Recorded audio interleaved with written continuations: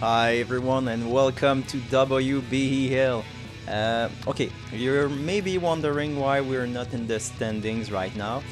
The thing is that we failed at quality control and neither me or Venta saw that his team was overcost. According to the rules, I would have been in my right to ask to be declared as the victor by default, but since it was an honest mistake, obviously, I offered him to keep the win, but Manta said that it was against his scout's honor, which is why you're seeing this screen, and yes, it is the rematch. So we are going to see two games of my team today. On my side, I decided to go with Skahal, Shudze and Naya. On Manta's side, it was Cherries, Glaciela and Slime. So let's see how it went. Alright, so from Numero's side, I think this is the team that I actually did predict last week. So, yes. So this Kahal with a Naya backup is a very strong pairing. And Schutzelt, like I said, we have seen how strong he can be in the WDEL. He's just a very good unit and he gets some of that lightning benefit there with Skahal. Over on Manta's side, we have the Charisse who's coming out with her LB right now to see how much damage this is going to deal.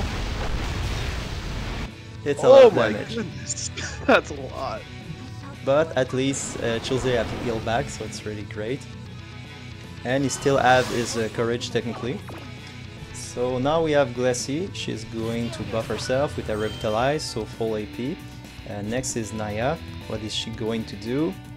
So she's channeling. We have Skull going forward. It's movement up that's coming. Luckily, Cherries wasn't in range to attack, so she went back buffing.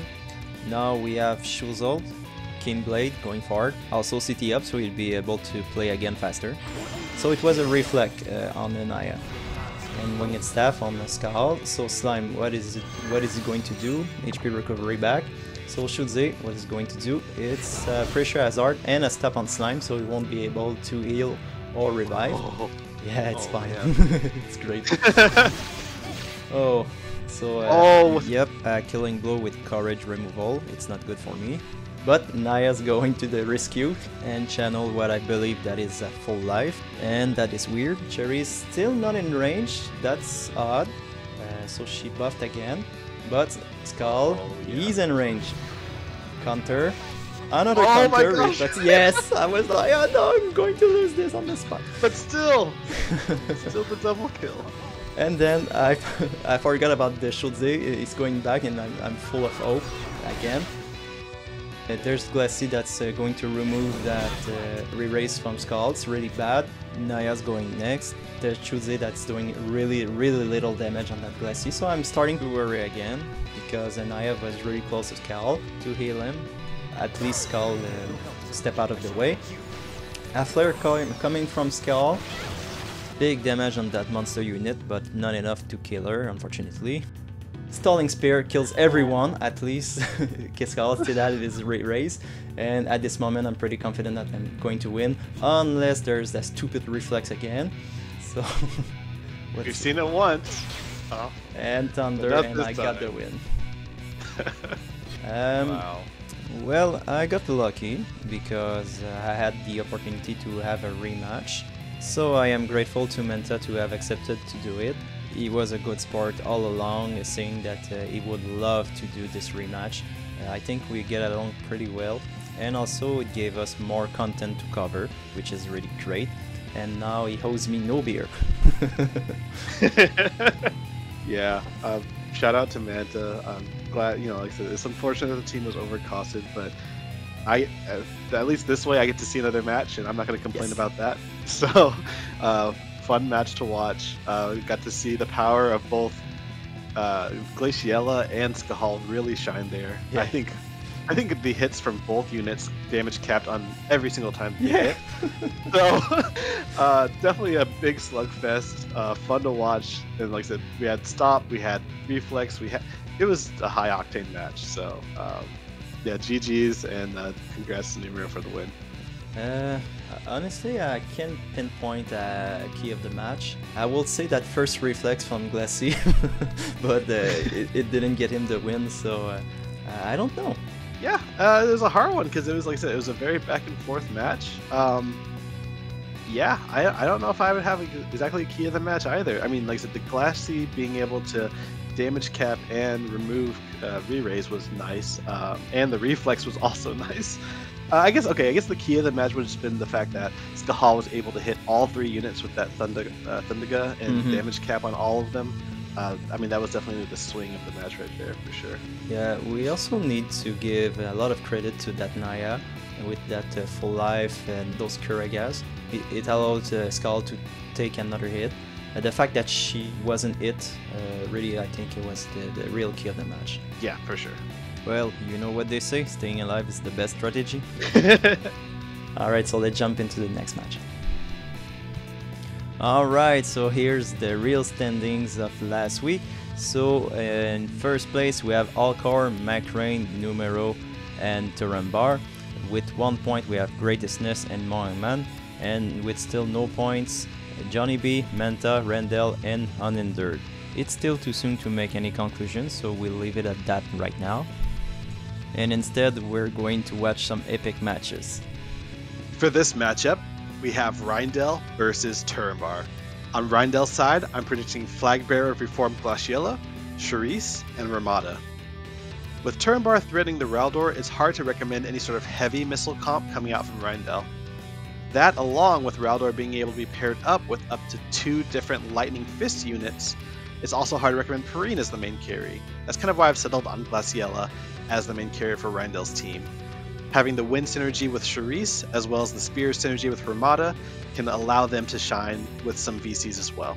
On Turambar's side, the team that I'm predicting is basically the team that I laid out. I'm going to predict Edward Elric, Raldor, and Mariluk. I think Raldor is key against any sort of missile comp from Reindel, and I think Edward Elric will be able to help out Raldor in that damage department, and also hedge against if Reindel decides to bring Earth.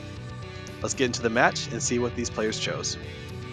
Alright, so we have here Rendell against Turambar. So on Rendel's side we have Cherries, Ketone, and Halloween Frederica. That's really a funky team, I really want to see this. On the other side we have Turambar with Mariluk, Raldor, and Edward. So we have a full strike team. Now let's see how it went. So coming out from Reindel's side with the Charisse up on the hilltop, so she's able to get some nice range damage down the line. One thing that is a little scary is that we both have 2 Earth units versus the Edward coming out from Turambar. And with that being the main damage carry, that's going to be a little scary. But we'll have to see how it goes. Ketone and Halloween Frederica are both known to have some evasiveness in their kit, so there could be the chance that we're seeing 2 very highly evasive units coming out from Reindel, which might give him a bit of the edge there. And unfortunately for Rendell, it's another face-to-face, so they won't have many time to buff, especially for luck and evasion. Okay, so first damage coming from Cherry, so we have her LB. Really low damage on that Raldor, unfortunately it's his forte. So we have Adamantine, oh wow, so max damage on that Ketone, but she survived because of Courage, and now she have the chance to retaliate, so Drain Force on Raldor. Now it's Mariluk's turn, Surge Strike, big damage again. Slow counter from Ketone, doesn't land unfortunately for Reindel. Now we have Halloween Frederica's going next, so she's casting her LB. So I didn't see the word Courage pop up, so I think she might have just lived that off of sheer HP. Oh yeah, that's true now that you're saying that. We'll see it on our next turn. Or not. Or not. But she got to be raised. Yes. She's really unkillable. So... Okay, accuracy down. That would have been big, but I think that's his accuracy is really too high. Okay, so unfortunately for Rendell, I think that's another loss. Yeah, I know he does have a guaranteed hit, and I think that might be his guaranteed hit move as well. So even if the accuracy or the evasion was on point, that probably would have done it. Yeah, both units don't have sure hit, nullify. I know that it's kind of missile map because of how it's made with the cliffs, but honestly, it's too small. I think that the missile unit really needs time to buff to gather speed, and when your tank don't have time to buff properly, they can't sustain enough, and it's really disadvantageous to the missile comps. I think we saw a couple and they all failed so far. Yeah, I think it can be done, but like you said, we've seen almost every match we've seen so far. We've had the starting positions right across from each other. So if it was more of that diagonal setup, I think for the other ground units to be able to get time to get their buffs off of, I think that probably would be a good usage for a missile comp. But I think unfortunately for almost every missile comp we've seen, it's been starting right across from each other. Yeah. Oh man. I think the key of the match, of course, was Edward. His only presence won in the match. Yeah, I mean, I agree. Edward having the elemental advantage, being a strong unit, and having guaranteed hits it was a hard to overcome for Randel's team. Even if his team was evasive, it didn't stand a chance against the sure hit. Yeah, it's too bad because his team was really funky. I mean, we saw it on the front screen and we were like, oh man, we want to watch this. Yeah, for sure. Hopefully I get to see it again in another week. Yes, of course. So GG to both, and nice try, Randall. I think it was really entertaining. Yeah, GG to both, and congrats to Terramar for the win. Yes. For this matchup, we have Johnny B versus McCrane. On Johnny B's side, I'm predicting Reagan, Miranda, and Murmur. Reagan obviously has the elemental advantage against Sodali and the infamous Yerma. Miranda has elemental advantage against Pissarro and Regalia Glaciella, and it's a Sword Red Mage team. We know how strong it is, especially this specific lineup of 3 Sword Red Mage units. So, I mean, it's hard to really go wrong. For McCrane's side, I'm going to predict Lightning, Galzak, and Whisper.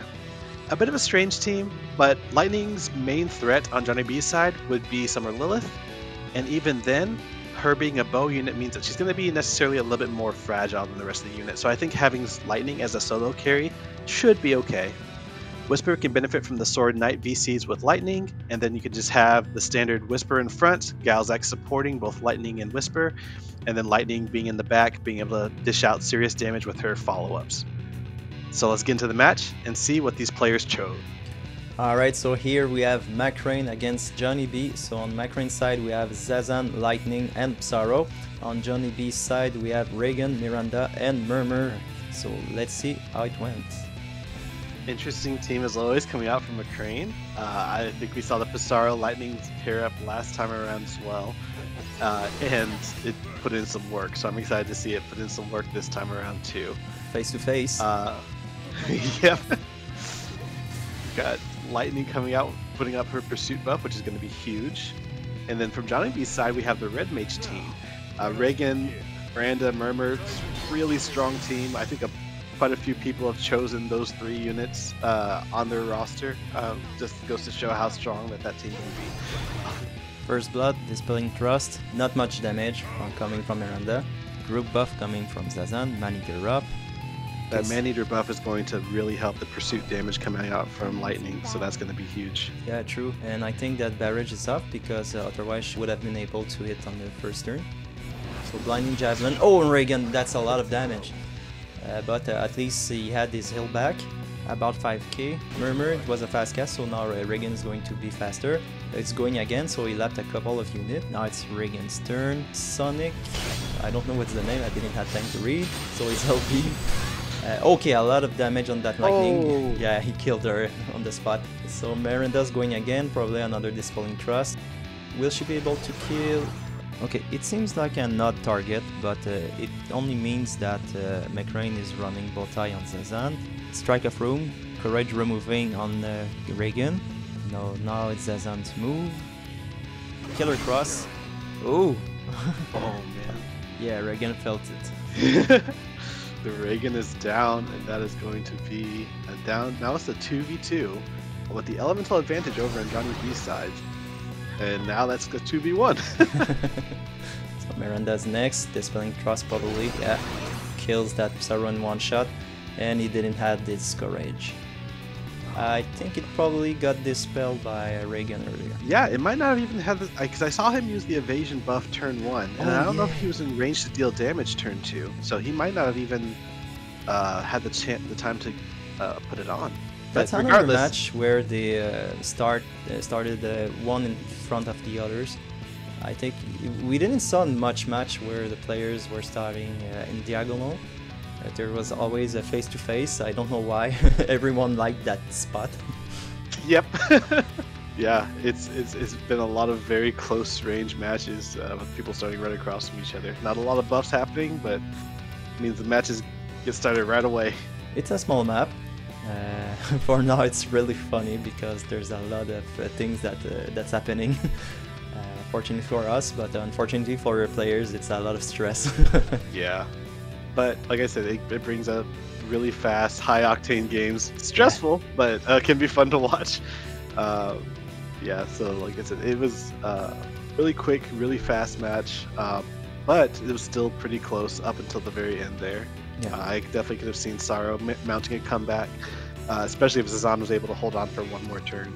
But unfortunately, that was not the case for McCrane, and I guess fortunately for Johnny B, it was. Yeah, I think the key of the match was Reagan killing that lightning very early in the game. She didn't have time to put a lot of damage. I don't think she even attacked once, I don't remember. But yeah, the fact that his main carry was dead in the beginning really didn't help him at all. Yeah, I definitely agree. Lightning going down early was the key of the match. We saw that the man-eater buff got applied from Zazan, so the next attack from her would have definitely put out some serious hurt, but like you said, she didn't get the chance to get off a single attack this match, so that would definitely be the key of the game for me as well. Alright, so GG to both players. It was a nice match. Yep, GG to both players.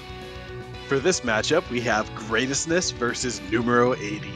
On Greatestness side, I'm going to predict Hyo, Dario Horn, and Murmur. I think Dario could be crucial in a matchup with Numero 80 if he decides to bring an Earth composition or go all in on his Bradley. And as far as Hyo goes, I think it's one of the more safe DPS that Greatestness can bring in terms of elemental matchups in his roster. On Numero 80's side, I'm going to predict Skahal, Naya, and Shutzelt. Skahal and Naya is just an amazing pairing that seems to do well against most of Greatestness roster. And Shutzelt not only fits in the cost, but is a great unit in itself, and it also has the lightning synergy with Skahal. Let's get into the match and see what these competitors brought. Alright, so on my side we have Zazan, Engelbert, and Bradley. On Greatestness side we have Cloud, Dario, and Tifa, the FFT team. Oh man, when we were in the lobby I was like, oh yes, I see a Cloud and I have Bradley, so I picked the right unit, and then I saw this, Dario and Tifa. Was like, oh man, why? Well, at least it was a really great fight, and you'll see why. Yeah, like I said, from your side, I do like the choice. I like you have the two tanks out there to absorb the damage for Bradley. So you just let him do his thing. You just let him be Bradley, be that OP unit, and take out the enemy. But from Grayson's side, like you said, he does have the two wind counters, so and one of them being the tank. So let's see how this goes. Heart of Flutter buff coming out from Dario, once again getting that tank out there to make sure that he's able to absorb that damage first. Engelbert getting the Courage up and Hate buff. Zazan popping Oceanic Protection, which Fire and Water doesn't help here, but the unit res buff definitely does. And Calculated Red coming out and taking out the Yes, Cloud. that's pretty big. At this Wow. moment I was really okay, I just won this fight, but I couldn't be more wrong. And you'll see why. Oh no. Well, like I said, the two wind units against the Bradley is going to be a hard thing to overcome, depending on how high their earth resistance is.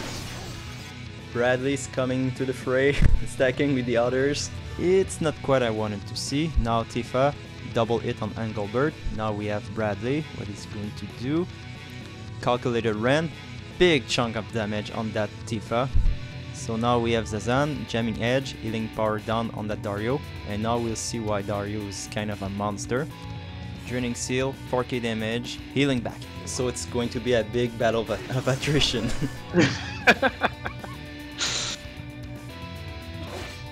Basic attack, so I don't have VP, Tifa doesn't have VP, and but our basic attacks really hurts like hell.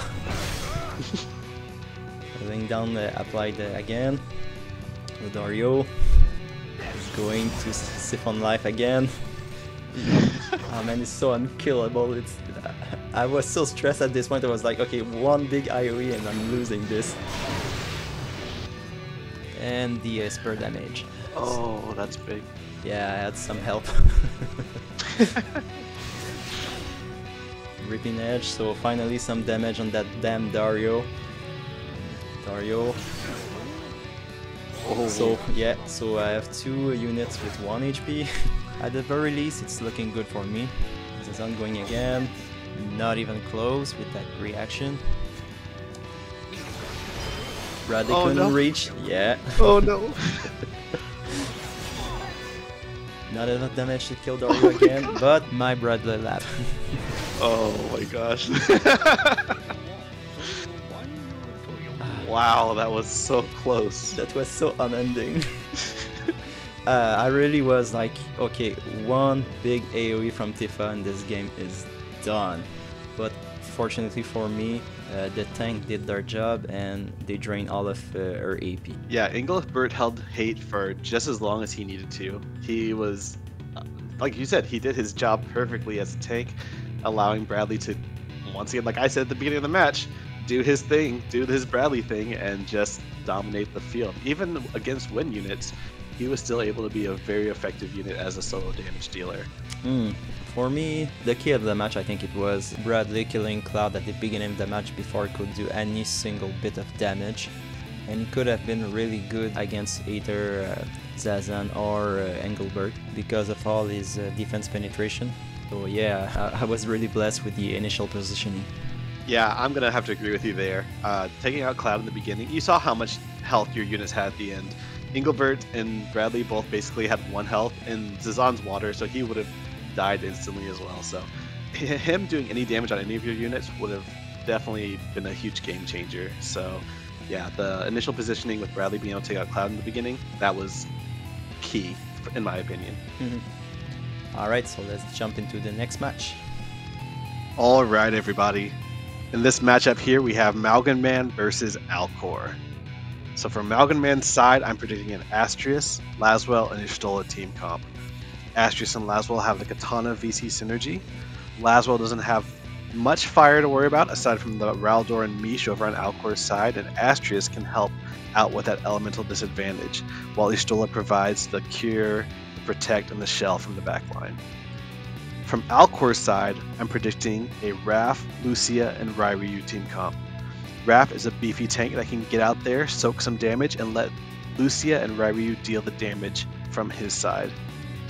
Lucia doesn't have much ice to worry about aside from the Laswell, and Ryryu can leverage off both the Dark synergy with Raph as well as the Gunner synergy from Lucia.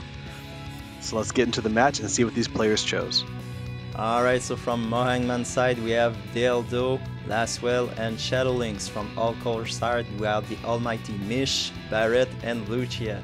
So let's see how it goes. This is why I love WBEL. Like, I don't get to see Laswell, I don't get to see Mish, I don't get to see Barret. So this is going to be a fun match. I'm guessing from over Malcolm's side, probably leveraging that Dark Golem VC with the Ice and Earth synergy. Other than that, it looks like they're going for a very evasive route. I saw the buff coming out, and Barret going out with the first hit of the match immediately. Yeah, the fact that Dealdo didn't have time to apply any buff yet, oh man, that was huge.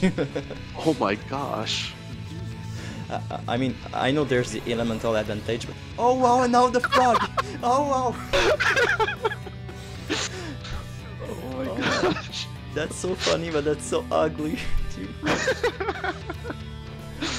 Barret's coming in, probably just a buff, yes. Courage now. Lucia's going, does she have... Oh, and she has plenty of AP to work with. But that's still a buff. Ace 2, okay.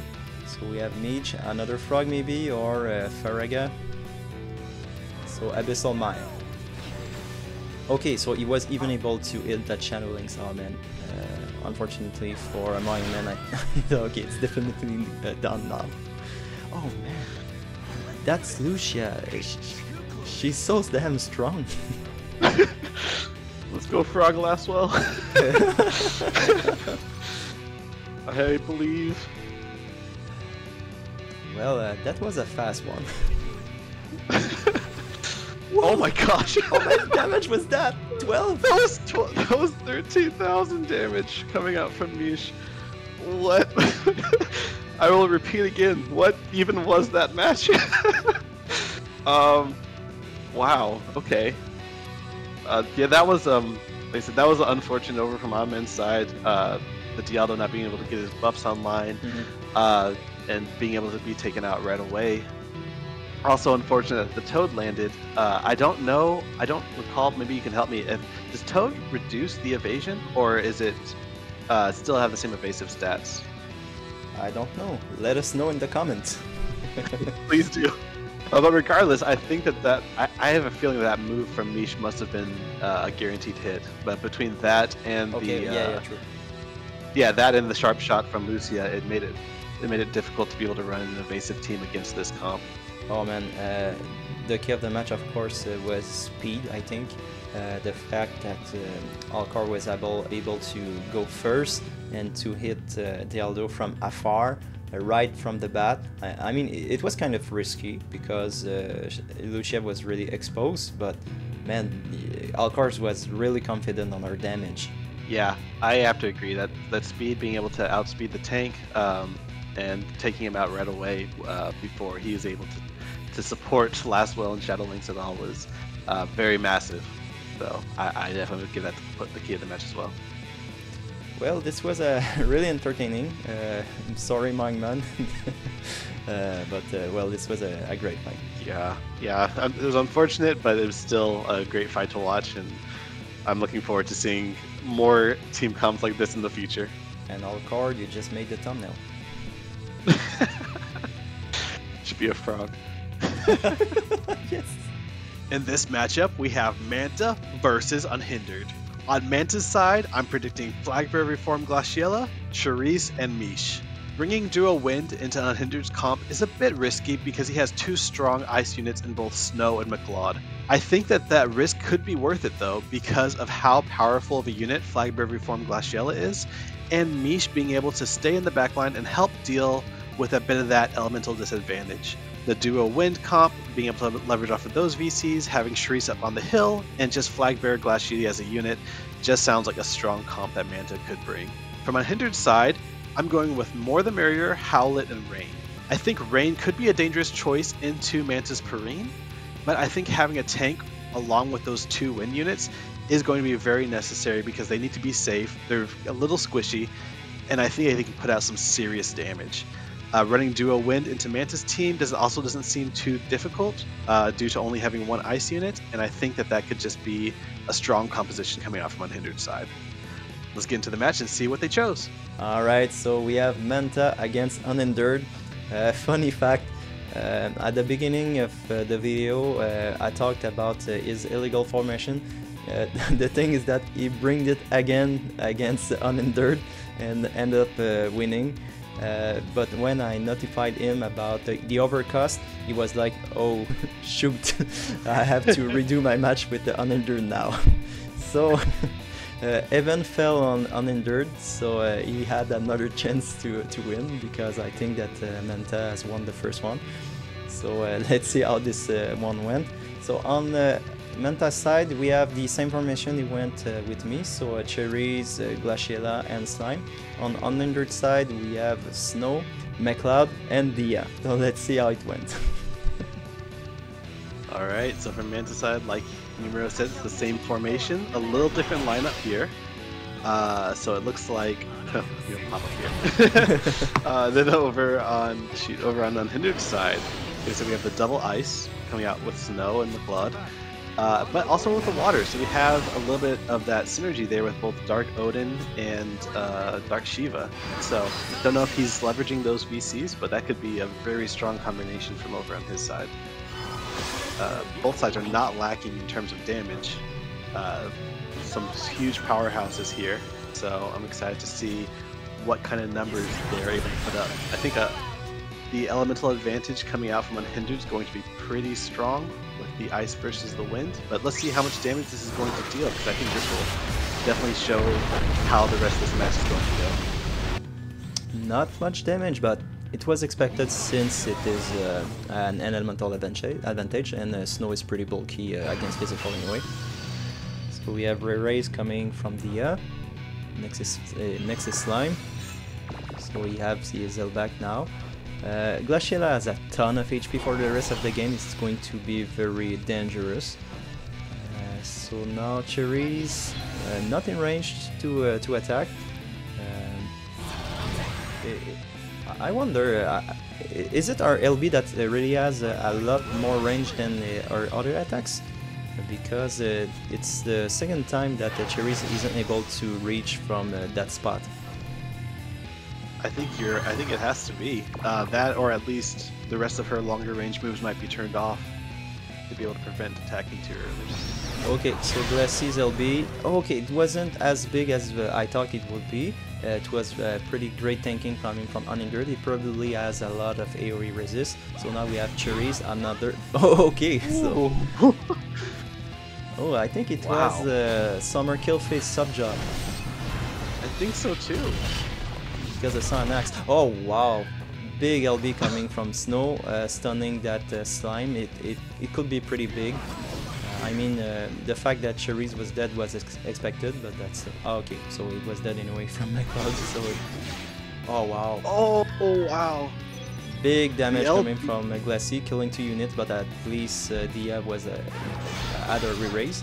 But Snow doesn't have his courage now, so if he's going down, he's dead for good. So Glacie's again. So Dia's down. Now it's a 1v1. Okay, yes, Snow has his ult back. It's going to be huge, and Glacie's there. Wow. Oh, what a match! That was a wild match. Like I said, that one of the things that I try to mention it in the middle there, but it's just way too high octane. Was that because Glacie started off with her LB, which has that elemental chain continuation.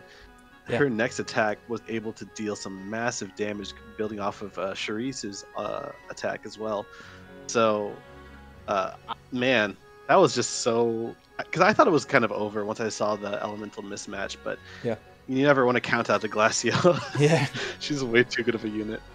Fortunately for Unhindered, Evan fell on him.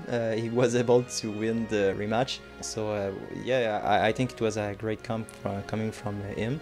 I would suggest probably to Manta to turn that LB on Cherries off. I think that Cherries will probably benefit from another round of buffing.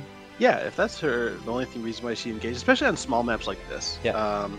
Yeah, it might have helped. Yeah, because especially if you wanted to keep her up on that mountain, because she did start to come down towards the end there. In fact, it might have actually, on the contrary, been good to turn on all of her longer range moves if she does have other ones, just so that she's able to make sure she stays up there as well. Yeah, there's a buff that gives +1 range, and also Cherries her 25 skill is really big because it gives, I think, man-eater up to following attacks of allies. I will defer to you on that one. I have no idea, but that sounds amazing. So, yeah, that would have been great to get that buff off too. Oh man, good luck to find the key of the match. Well, I guess, I mean, like I said, one of the big attacks, I think it was Snow's LB, but the one that took out both Cherries and stunned and brought Slime to 1 HP. I mean, that was a huge turn because it turned a 3v3 into basically a 3v1 where just one other unit had to deal a final killing blow on Slime. So I guess I'd put that as key of the match just by the virtue of turning it from a 3v3 to a 3v1. Yeah, I will agree with you. Well, it was a very exciting last match. I really hope that the next weeks will be as entertaining as this one. I agree. Like I said, small maps, they cause the slugfests, so it's a little stressful for the players, but fun to watch. Yes, of course. So GG's to both players, and congratulations to Unhindered. Yep, GG's. Alright, so this is the conclusion of this week for the blind division. So the winners, Alcor, myself, Torumbar, Johnny B, and Unhindered. So congrats to all the winners. Unfortunately, we couldn't see a win from Manta and Rendell this week, even if Manta technically has won his first match. That's unfortunate, but at least it shows how much of a great dude he is. And I'm sure that he'll rebound next week. Although it will be a face-off between Manta and Rendell, so at least one of those two will have a win. All right, so thank you everyone for participating. So see you next week.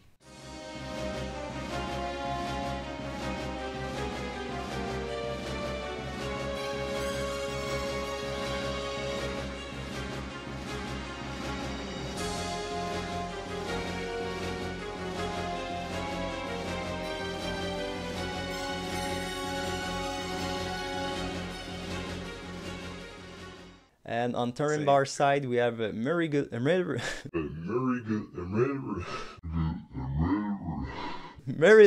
Raldor, and Edward. So let's see how it went.